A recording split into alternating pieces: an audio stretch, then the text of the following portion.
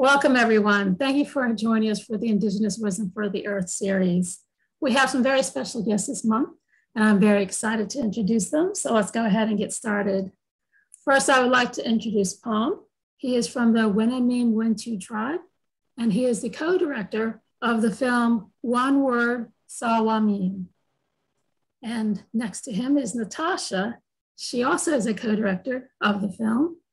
And we're very, very fortunate to have them here with us to talk about the film. And in addition, I have a special guest host. His name is Mark Dubois. So, Pom, would you like to give us a little description about the film and give us a brief introduction? Yes, hello.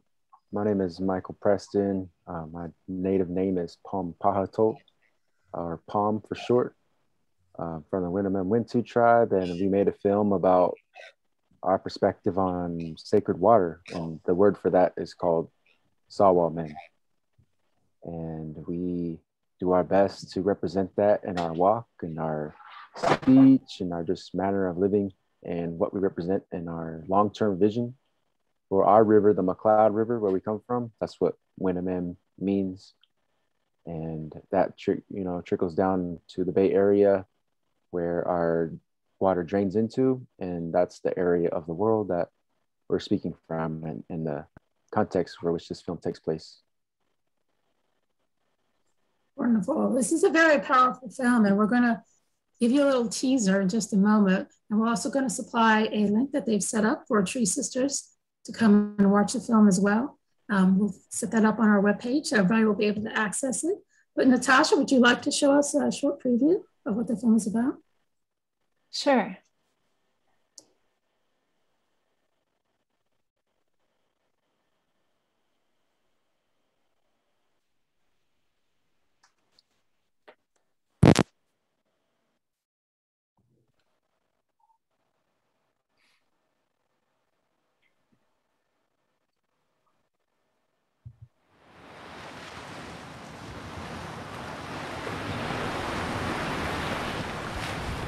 Winnemem Sawalmem kenenane, Winnemem Sawalmem kenenane, Winnemem Sawalmem kenenane, Winnemem Sawalmem kenenane, Winnemem Sawalmem kenenane, Winnemem Sawalmem kenenane.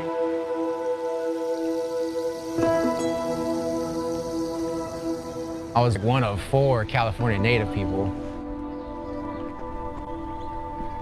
And I was probably like one of 20 Native American people at UC Berkeley.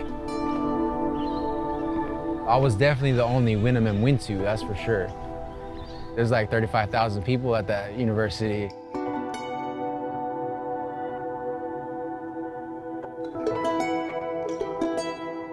And so in many of my classes, there was nobody representing that worldview. Spirit doesn't exist in the academic realms for the most part. Nobody talks about spirit. Like it's taboo even to talk about spirit in school. So you have to learn how to validate spirituality without saying spirituality.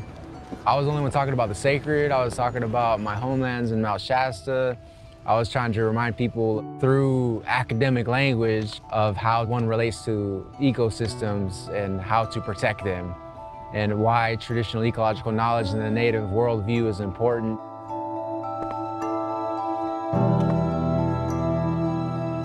It was isolating, fun, beautiful, hard, amazing.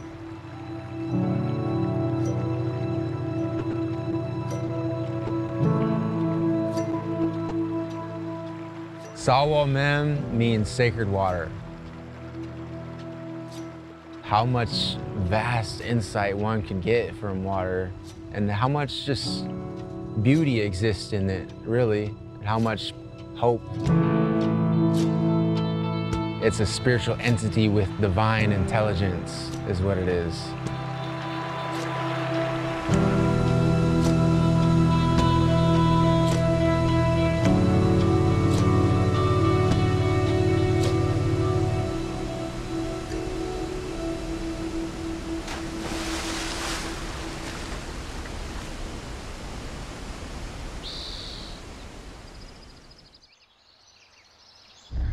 Pom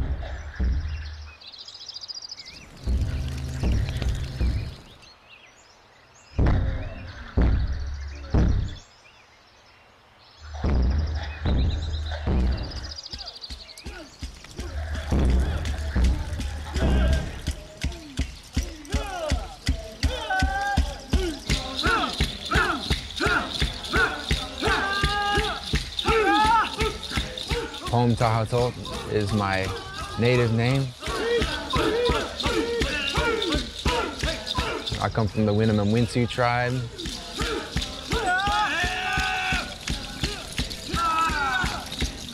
We were born out of Mount Shasta, and we populate the McCloud River.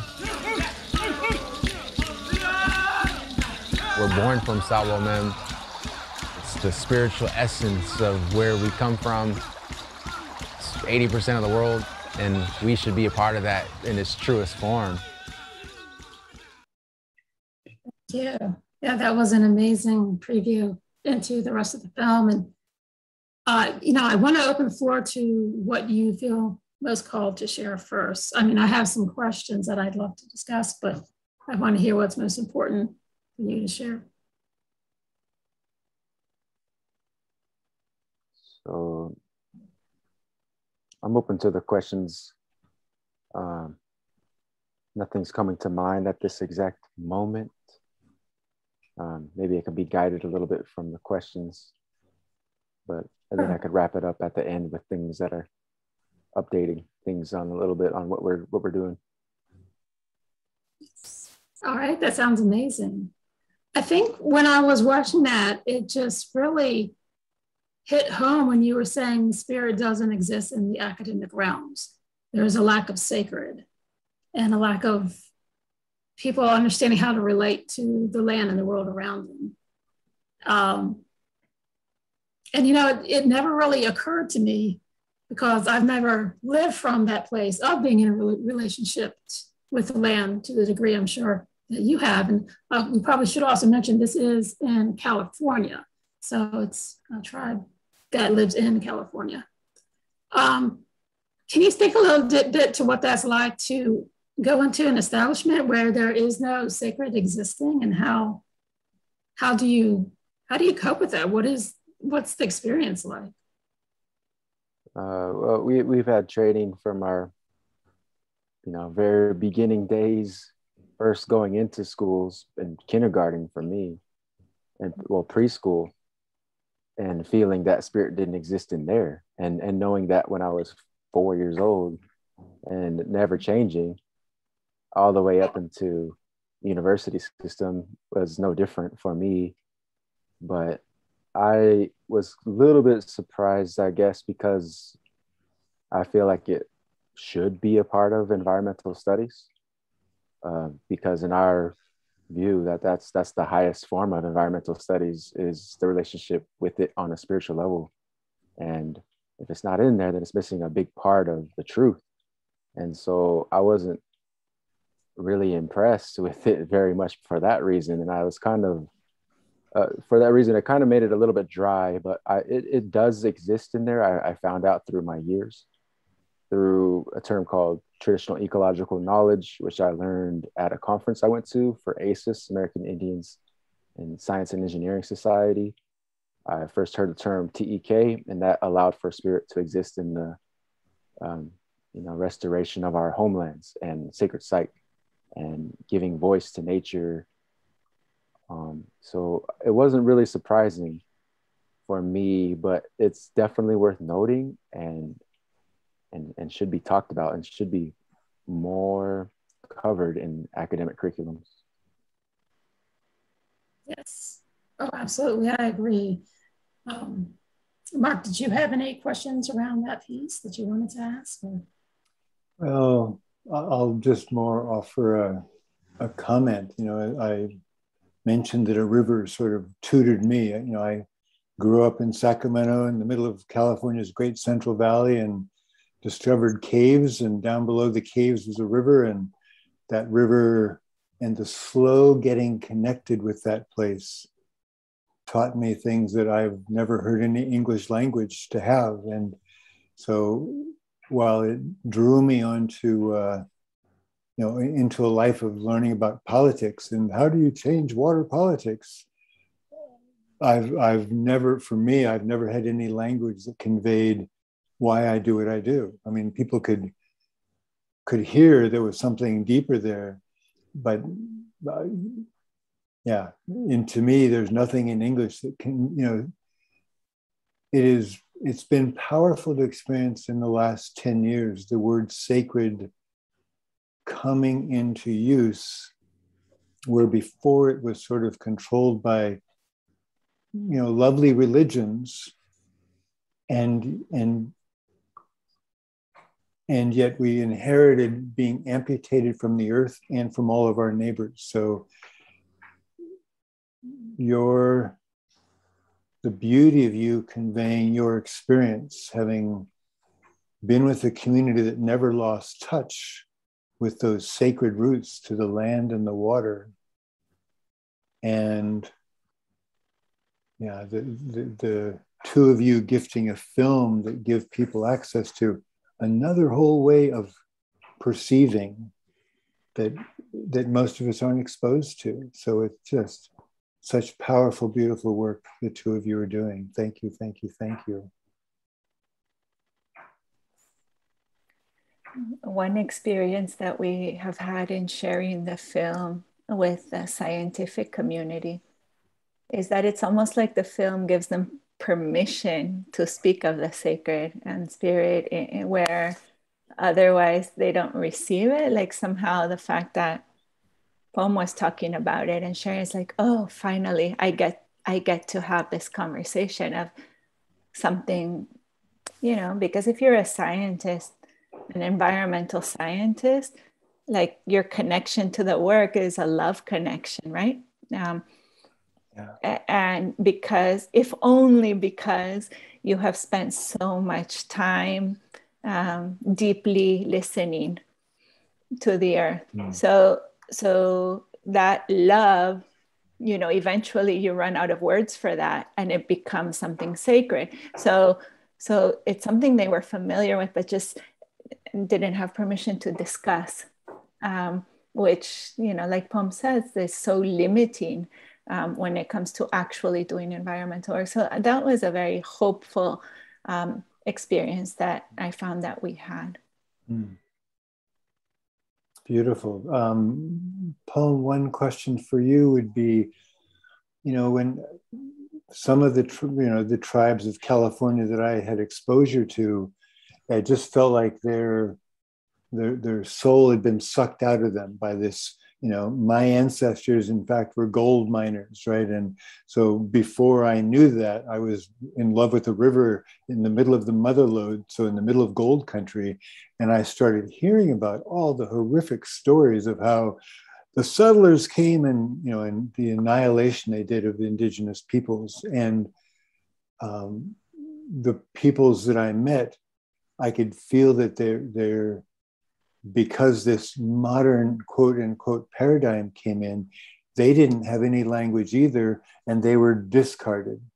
What's your sense of how your community maintained that sacred reverence in the midst of a dominator culture that didn't allow sacred to be seen through the trees, on the rivers and the water? Any insights on how your community managed not to be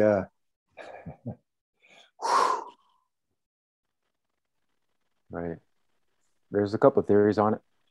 Truth, though, for me, is the survival of what they call the doctoring way. Florence Jones was our leader before my mother, who was my great-great-grandmother. I mean, great-great auntie. She's everybody's grandmother. But she brought forth the Winnemem belief system into the now, into 2003 when she passed away. She was our last fluent speaker, and she managed to reach their highest form of healer ways, you might call it. She reached the top of it, and just happened to be during this time. She was born in 1907, and 2003 is when she passed away. And she reached the height of our lineage, for lack of a better word, religious ways.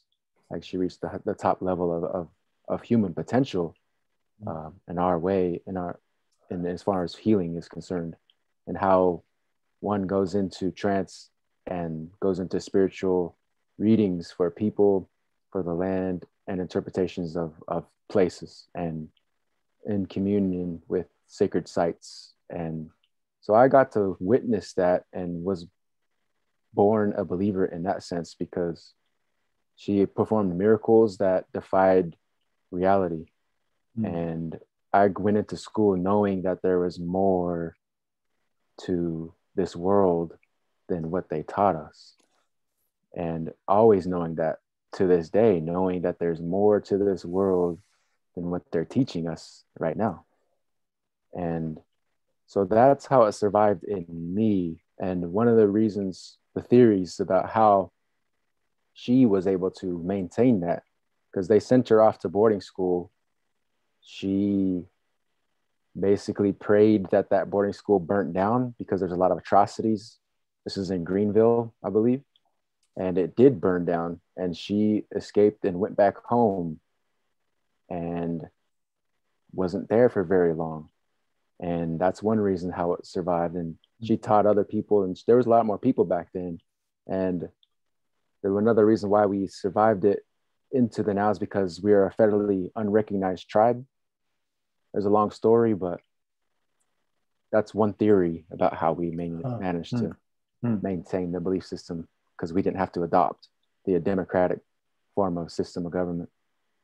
You didn't have the moneyed support that whatever colonial language. Oh, we're taking care of them because of the treaties. The Department of Indian Affairs will take care of you because, yeah. So wow, that's so lucky and unlucky, being recognized or not being recognized. Fascinating. Yeah, our area of the country also managed to escape the Spanish colonialism as well. That's true. Further north. Yeah, and we were a canyonist people, and so we were relatively protected in that sense. Right. That's beautiful to hear about. I really appreciate you sharing that. And yeah, I think that's something that really needs to be spoken about more often. I think the lack of awareness that the average person has about the situations is in need of an education, I'll just say.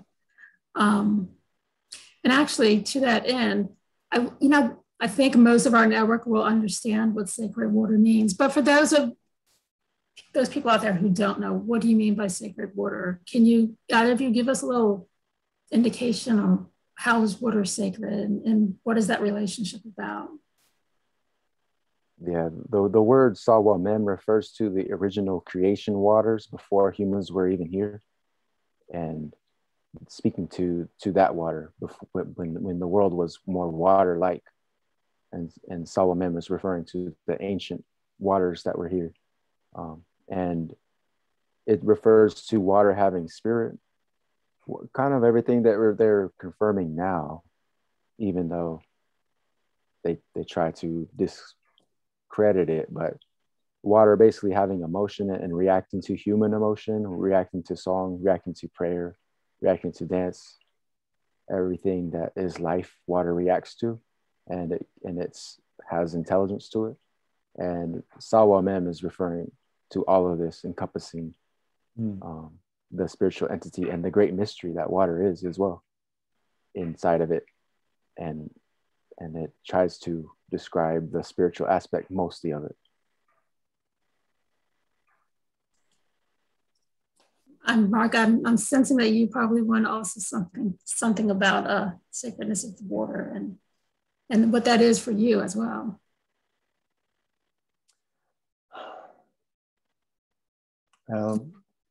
Okay. It's, again, as I said, I feel like when I lobbied the halls of Sacramento or Washington, D.C., or at the World Bank for 10 years in a row. I got to organize the lobby effort at the World Bank, letting them hear Indigenous peoples from around the world. And I felt like, again, you know, Natasha, it's beautiful hearing you have scientists who have dedicated their passion to learning something, and yet they haven't, you know, until Pom's language opened up sacred, you know, our modern world is, you know, as you described so powerfully and sadly, our modern education system, you can't talk about anything that connects to your heart and your gut and this part of our brain that's connected to the miracle of this friggin' life we live in.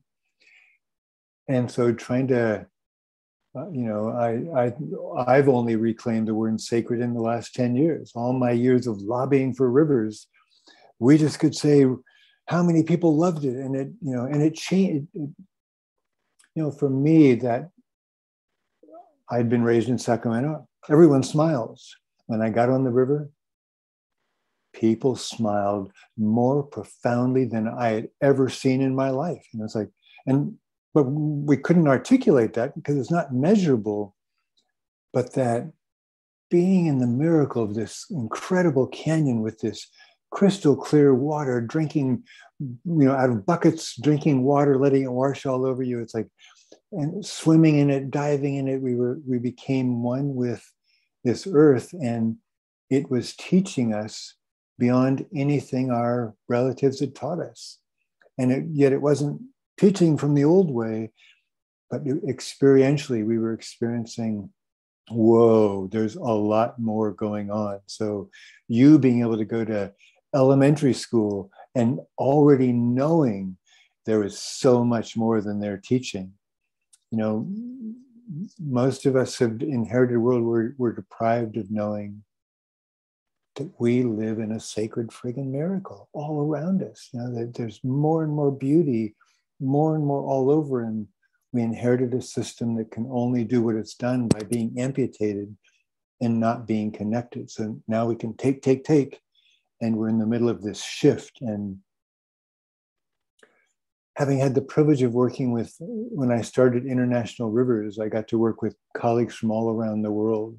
And it was just, it just feels like we're at an interesting time. Back then, they too, like I had to do, they had to learn how to speak World Bankese and economics, and how many people were being eradicated and wiped out, and how many species were being wiped out. And hearing this last few weeks, what's going on, you know, with the COP26 in Scotland. And it's the most I've heard the media repeating the language of Indigenous voices. So it feels like your powerful film is coming out at a time when those who inherited the modern world are more and more knowing it's missing something. So like your scientist, Natasha, who go, yeah, you're giving me permission to be able to start communicating something more in a different way. And so I think, you know, it's just what perfect timing, and especially it'd be so powerful to have your film go international so people can expand their lexicon. And more than that, their framework of the mindset that we inherited that was so limited, and begin adding to the collective awakening that's going on that we're in the middle of as well. Thank you, thank you, thank you. I think that's a beautiful segue into talking with Natasha a little bit about the film, because I watched some of the pre-video that you did talking about your own growing up and your relationship with the earth. And I'm curious, how did you come about making this film or meeting with them, and you know, what the actual situation is or has been, what's been going on for those who are watching this interview and haven't seen the movie yet? Yeah, I think that, you know, for politicians or people at the World Bank or people at COP26, for a lot of people, it's difficult to wrap their head around the concept of sacred water. But actually for children, it's a lot easier. that was definitely my experience growing up in Venezuela. My parents often took us to visit people who still lived on their ancestral lands, indigenous wisdom keepers, the Pemon people, the Warao people in different places in Venezuela. And the idea of sacred water was something that infused everything about how they lived. And to me, coming from Caracas, where the river is treated like a full-on dump, it was like arriving to an island of sanity to be in the company of people that regarded the water as sacred. And that was a feeling that I always wanted to be close to. So throughout my entire life, I've always looked for opportunities to stay close to wisdom keepers. As a mother of a daughter who was born and raised just downstream from Pom's tribe, I wanted to offer her a similar opportunity than my parents had offered me. And so as a filmmaker, I thought, well, maybe there's an opportunity to make a film. And right as that, the idea that I had originally was I could ask a young Indigenous person to share one word from their ancestral language that had changed their life, that they could offer to the next generation as medicine to heal our relationship with the earth. Because the idea was, let's update children's vocabulary one word at a time. And Pom and I met at a conference where he was speaking. And at the conference, a very beautiful conference called Geography of Hope. And the conference closed with a ceremony at the lands of a roundhouse of on Coast Miwok land. And he offered a prayer for the ceremony. And there was something that touched me and that also felt very familiar about, I just felt like home, like very comfortable. And my daughter was with me. And even though, she had been at the conference the whole time and she was ready to go home, I said, oh, just 1 second. I just need to say hello to him. And I went and I said, this is me. And this is kind of like what's been coming to me. And his response, like the first words that he said was, I know my word. And so that was it. That was like the beginning of this journey. And sacred water is a very common word in many Indigenous languages, if not all. I don't want to speak for all, and I'm not a linguist, but it has been my experience that it's a very common word, which tells me that it must have been a very common word for all of us at some point. And this is a process of remembering something that is so important to us as human beings and helping our children remember.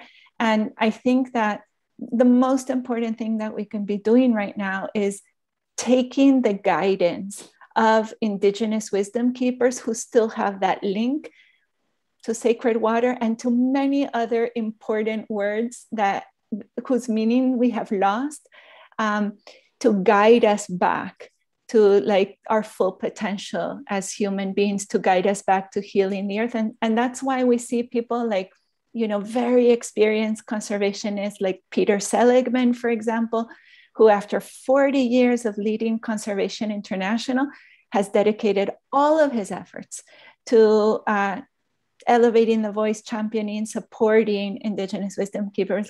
This is the greatest opportunity that we have right now. So yeah, that's why I was very excited to work on this film. And also the last thing I'd like to mention related to that is that the gift that I feel my parents offered me was to be able to learn directly from Indigenous wisdom keepers. That's what I wanted to offer my daughter. And so even though we are co-directors, Pom had full creative control and complete authorship of the film. My role was really like to offer my filmmaking skills so that this could happen. So that has been like a really great pleasure in working in that way. Thank you so much for sharing that. Yeah, I just want to touch on the fact that, you know, within the work that I do with Tree Sisters and the people I've met, there is this resonance of people wanting to get back in touch, like that remembering you spoke to. There's just something that rings something familiar, but we've kind of forgotten and need to bring back. So I love that you mentioned that. And I also love that you mentioned in the film poem that intuition is spiritual awareness. I think that is just probably one of the most beautiful quotes from the film. Yeah. Well, and I might add, I mean, just the beauty of you working to bring back language, you know, most Americans know biodiversity, and we know when we lose a species, we lose it for eternity. And yet few comprehend when we lose a culture and its language and its way of seeing, we lose this sacred connection that people have had with their place and a language that connected them. So everyone is forced to use the modern language that is just disconnected from all of our sacred neighbors, whether they be two-legged, four-legged, winged. And so to return one word at a time to the children who know, and even the adults know, and we've all forgotten. So moved by your deepest knowing of both intuitively what you were gifted when you were young and helping return to this modern world language that helps us all reconnect at this time when we yearn to reconnect and live with this precious miracle we're infused with. Thank you. Yeah, I wanted to touch on that too, like the adoption of the word sacred too. I guess from the church. We also use reverence as well, to be reverent at sacred place, but also as a church language, word. But it's a translation that we're trying to attempt to do here in using the English language and any language for that matter to try to interpret indigenous languages is always a feat. And so that's why the visual samples that we have and the visual that this film helps us to interpret what Sawalmem means. And that I remember when Natasha first asked me about the word, and I was like, oh, that's pretty easy, just one word to share. That's not too invasive. It's not too much to ask about sharing of the culture or anything. So you revolutionary, you. You know, I was like, yeah, sacred water. That's what we're doing right now. We're definitely, and there's a difference between because Sawal is the word, for lack of a better word, sacred. Sawal means that, and then mem means water. So there is a differentiation between mem and Sawalmem. And Sawalmem being our place that you can go to for spiritual healing and revelation and different interpretations of spiritual things in regards to what's going on in the world. And that's the word that I wanted to use, differentiated from just mem, which is also spiritual and innately, but Sawalmem is really the word that we're looking for. I feel like, as far as like diving deeper into what kind of world do we really live in here? What is this really about here? And what kind of truths and miracles can really happen inside of this place that we're a part of? And so trying to interpret that, has always been kind of difficult for us, but that's why we made the film. Well, even sacred waters, that's a translation, but you filling in that it's the ancient waters. It's like, huh? Because we're not taught to think that way. So your definition, your one word truly does become an evolutionary, revolutionary, it's like, oh, there's a lot more to it. So beautiful to hear both of your impulses and deep knowing of what a gift it is at this time we're in, and the young people will get it.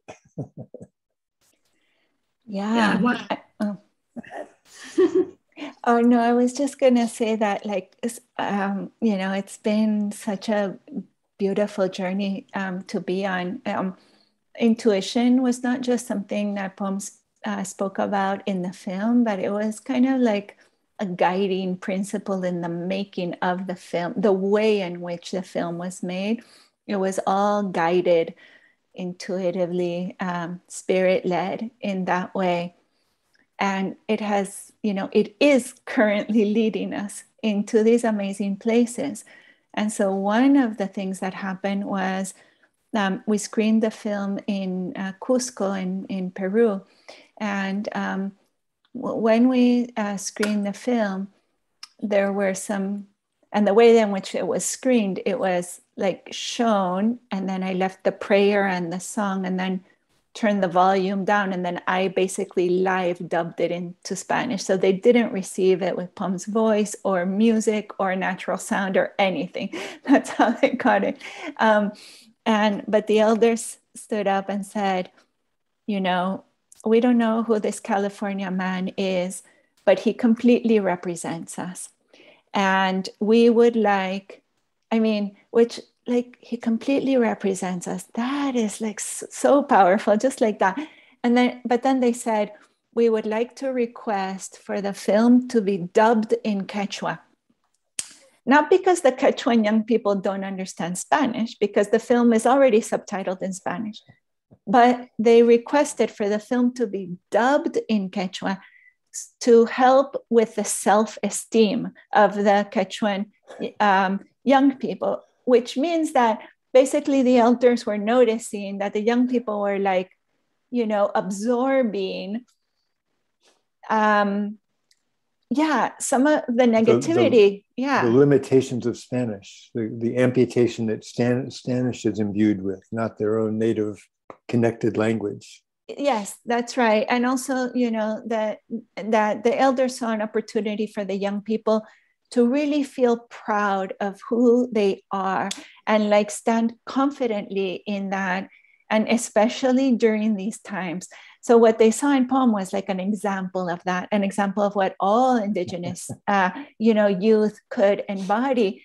And so when we first talked about this, it seemed like such a crazy dream to have the film dubbed in Quechua.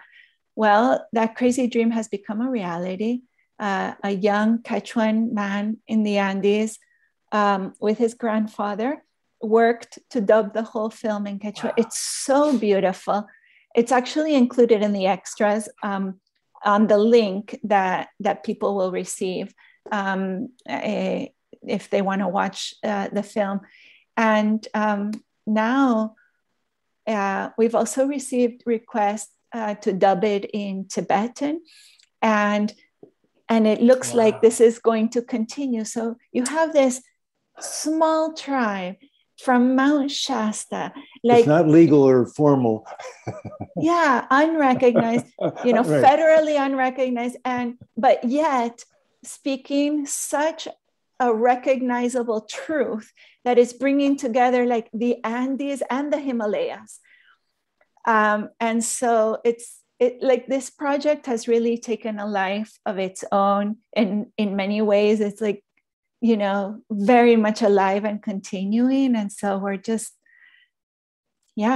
excited to see how it all continues to unfold. I wanted to mention that when I watched it, there was a level of energy and awareness that was present, and just, I thought I was going to hear a story, or sometimes you watch things and it's just a presentation of what's happened so far. But this was like a live piece, and it just brought me into awareness, and it just made me go to a different level. And I think it's really powerful the way it was filmed and how it was filmed, and what you bring to it, just how you spoke and your life experience. And I want to also make sure that we cover a little bit about what's happened to your tribe, what happened to the Cloud River and the Sacramento River and the salmon fish. Can we take a little time to talk about that and what that situation, if there's been any updates since you made the film? Yes, definitely. The salmon is definitely one of the reasons why we made this film as well. Wanted to tell that story and tell the story, because it's a long one, and it's too long to really encompass in 2 minutes, but like we're basically trying to restore our salmon returns up the McCloud River. They're blocked because of Shasta Dam, of course, since the 1940s. And so we're working on that right now with NOAA Fisheries, and they're developing they're developing a pilot project to restore the salmon around Shasta Dam. And so we're in the process of trying to restore a fish passageway, swimway, natural one, where they don't have to be truck and hauled, because that's what they want to do, is truck and haul the fish around the dam, which we don't want to do because it traumatizes the fishes and it makes them kind of, it dysregulates them. And we want them to have a more natural swimway around Shasta Dam, which is right next to our village right here, where I'm at right now, currently in Redding, outside of Redding, California, in Bear Mountain. And we're looking around for people that know how to do hydrology work and people that know how to do science in regards to restoration of a creek bed that's dried up, and working to make that, a viable place for fish to swim past. And so that's all our efforts for the salmon return right now, on a scientific, activist, political level. Of course, there's a whole spiritual level that we're always working from, and this is what we're always saying prayers for, and following the prayer, following the intuition of where we're supposed to go with the salmon return, and how to do that isn't always apparent, but through prayer we get answers, and we follow that as best that we can. And this leads into our dances and to our songs, and how we even got on this place in the first place is because salmon came into some of our ceremonies in the spiritual sense, in the spiritual interpretation of it.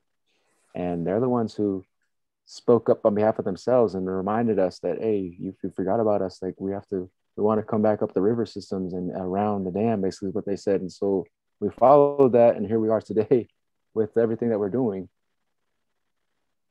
It wasn't because we felt like it was supposed to happen, but they actually came in and told us. It was the interpretation. That's absolutely beautiful. I know you all mentioned earlier, you're also looking for translators. So if there's any calls for, anything that would help get the word out about this film and about the project and what's going on, please feel free to share that with us. Well, I'll just speak on, say my hope that happens. And back to when you said that even Tibetans are thinking of translating it. When I had the privilege of coordinating Earth Day globally, we had volunteers translate our invite in 15 languages, and our newsletter was translated at least in 10 languages, all by volunteers. And you having it translated in Quechua, potentially in Tibetan, it's like, it would be fascinating if you almost prioritized, rather than all the mainstream languages, by getting it into indigenous languages. And like the Quechua elders, their next generation getting one word and having to remember their one word that can translate. And then at some point you could do a film on each of the different cultures' translation of,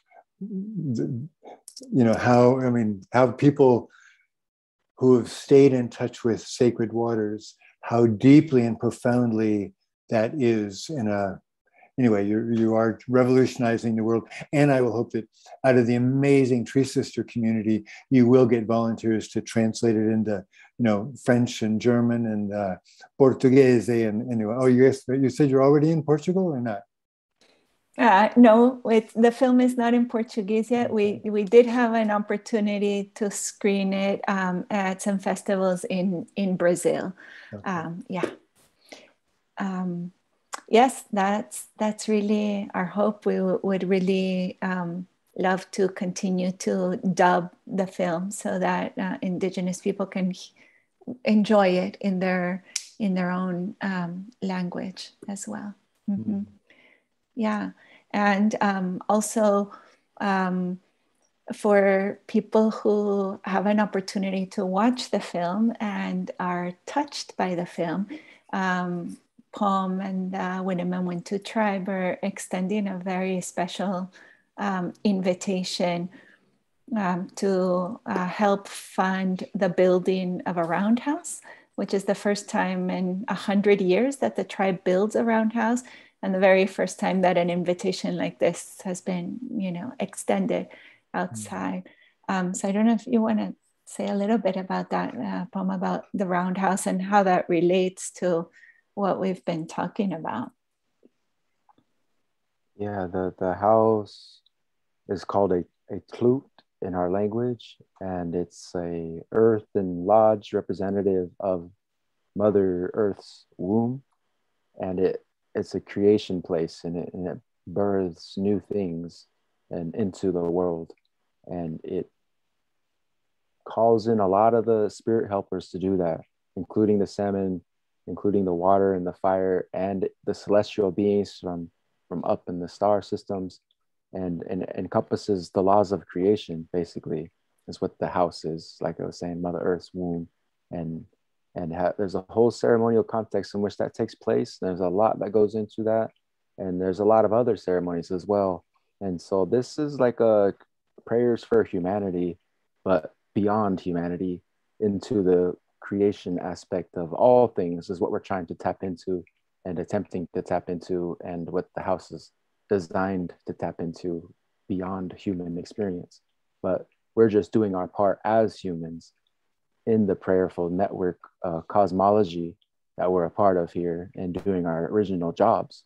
And not only the original ones, but as them doing the prayers reflective of the current times in the now, and providing the healing and the hope, and spreading the love and spreading the medicine for the rest of people, but also to the rest of the land, to the waters, to the fires, to the mountains, and doing our responsibility, our sacred protocols, our sacred responsibilities to maintain our connection like that. And now, like that, it's kind of in response to an emergency type situation. When the 1870s first came in is when the roundhouses first came in, and that was in response to things that were not going so well during that time, and we're still in those times, is the interpretation.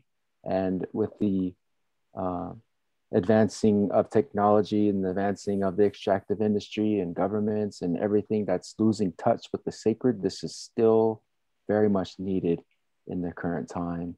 And so we ventured to build one, as much of a feat that is for us, because it's a very big deal for us, and we are doing our maintenance to be ready for that. But there's a lot that goes into it, and it's not just for Wintu people, but that's going to extend to all people. Not saying that everybody is invited to this particular ceremony, but there will be representatives from all people there, and spiritual people from all lineages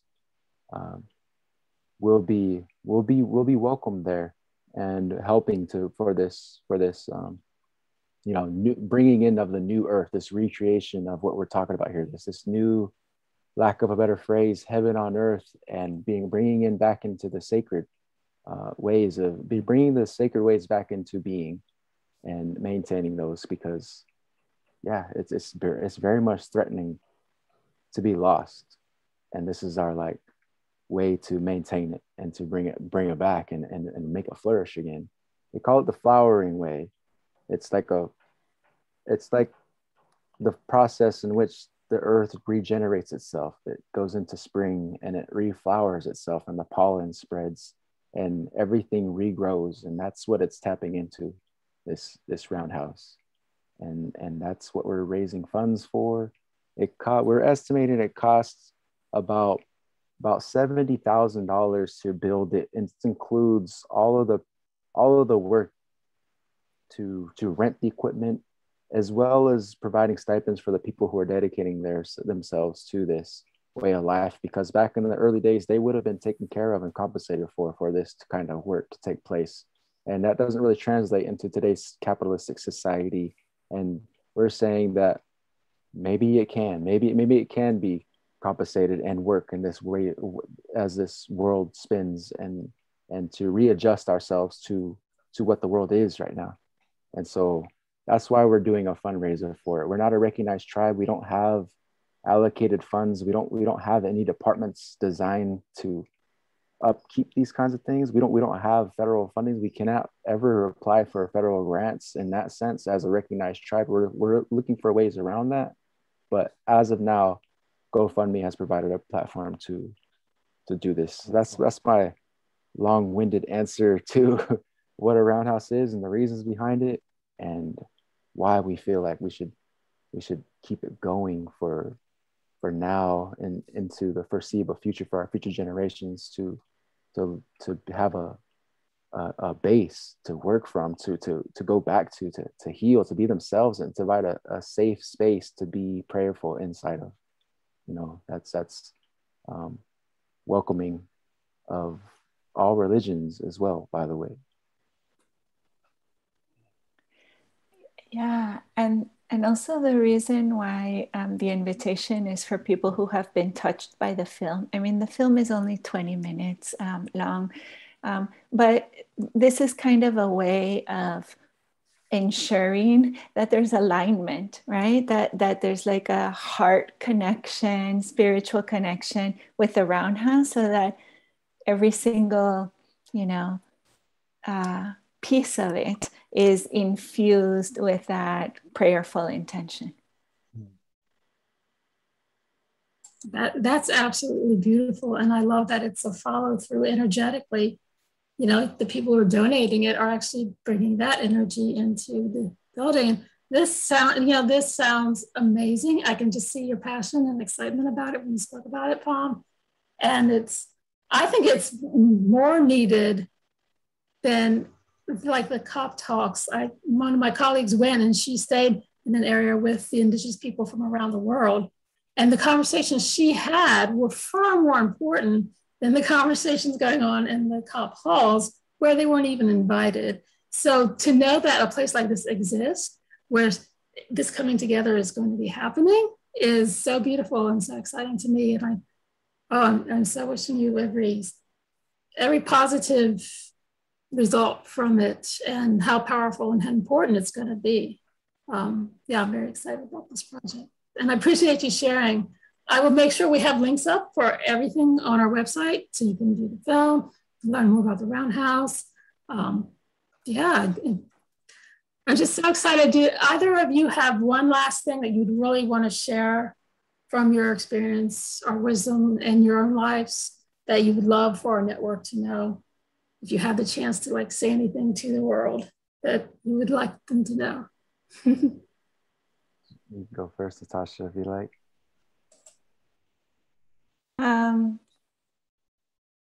I think once you give yourself the time to settle into this sacred space, we all have access to it. And never has it been more important that we protect the time that we spend in this space.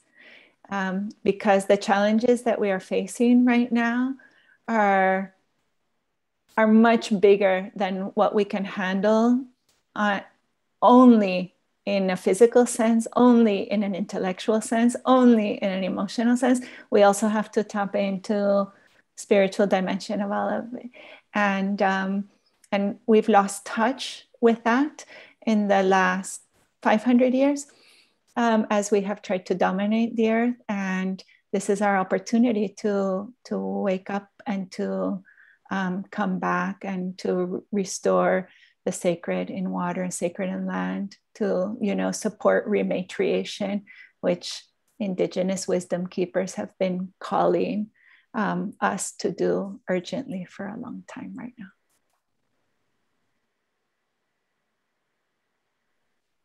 I'd say one of the most important things for me in regards to the future is the upcoming pull more and more into screens like this, Zoom meetings, and the advancement of this kind of technology will be pulling at our youth more and more. And we should be mindful that that's what their agenda is to pull more people into these virtual spaces. And we will be venturing in those spaces.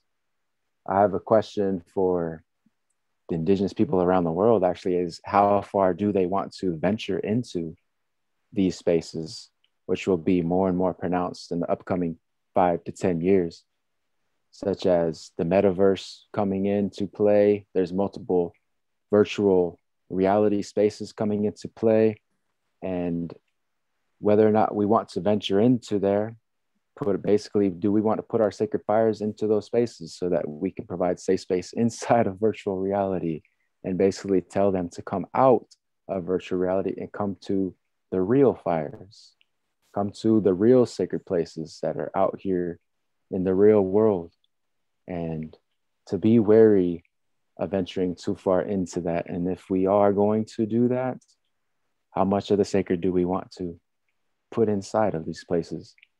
And that's a real serious question for my community right now as we speak. And some big decisions need to be made. And it's a kind of a warning, but it's kind of a way to be like real about it. And like, hey, kids really are getting lost in video games in this very moment. And how do we get them out into our ceremonies in an aligned, prayerful way? And so that's what I have to say about that, and just want to leave that question for people and really take it seriously, because that's something that's going to be getting more and more real as we go here on out. So this is the reasons why we go into documentary film work, is because we know that it reaches a lot of people, and so that we want to basically tell them about sacred things that are out in the real world, and to develop self so that we can hear those more clearly. Not sure how to exactly close that, but that's my something that I needed to get off my chest, because that's something that is really pressing and will be pressing. My prediction is going to be pressing more and more as time continues on for the younger people. And yeah, that's all I have to say about that, I guess. And that's why we have to build this house to actively reverse those energies into something that's more of a real creation part of this world, which is, like, it's about like being, I don't know, it's basically the laws of creation and life, like why we have life, what makes our heart beat, like for real inside of us. It's not, it's something that can't really be explained really. And so I know that I'm going off and on because this is a huge topic that I'm very much dived into at this moment and tuned into. And it's kind of pressing, and I feel like I wouldn't be able doing a service to my people if I don't say these kinds of things, because this is a real threat. Because how do you keep people to, how do you keep people caring about the salmon? How do you keep people caring about water and about ceremony and about fire and about the sacred and about animals and restoration of homelands and creek beds and everything like this, when there's a energy that's trying to siphon the energy into the computer screen? And so that's why we're here. We're not going to shy away from the computer screen. We're going to go into it, and we're going to talk about it, and we're going to call it out for what it is, and still be like, hey, the sacred is still more powerful and more in alignment with what's really going on in the true human spirit. And just saying that and just leaving it at that. That's all I got to say. That's all I wanted to say. But I'm here in the updated technology, cutting edge technology, still saying the old way is still the way out and the way forward. I might just offer how profound it is here. You both describe being spirit-led. And I'll share one small story of having been with Claire, and she was speaking at the Women's International Networking Conference in Rome. And the people we met, there were like 8 women that we just kept running into. And every time we tried to, there's no communications. We'd go to the elevator and the door would open, they'd walk out. I mean, it's like the miracle, we kept meeting these people at the right time. And at the end, we were sitting with them after the conference was over, and Claire was marveling at these miraculous meeting the right people at the right time. And then she said something like, I look forward to living my life knowing that the sacred is always leading us, the spirit is leading us, that trusting this divine guidance. So I think you, Pom, have left everyone with a really powerful question of how does the well, I mean, I won't try to distill your poignant question, and yet knowing that the two of you and Tara are spirit-led, that too will be a reminder for everyone to pay attention. Am I seduced by how much fun this is? Or am I drawn because my soul is calling, and my soul can hear something that my genius can get anyway? So thank you both for living your lives spirit-led and gifting the world with the revolution of way more than one word.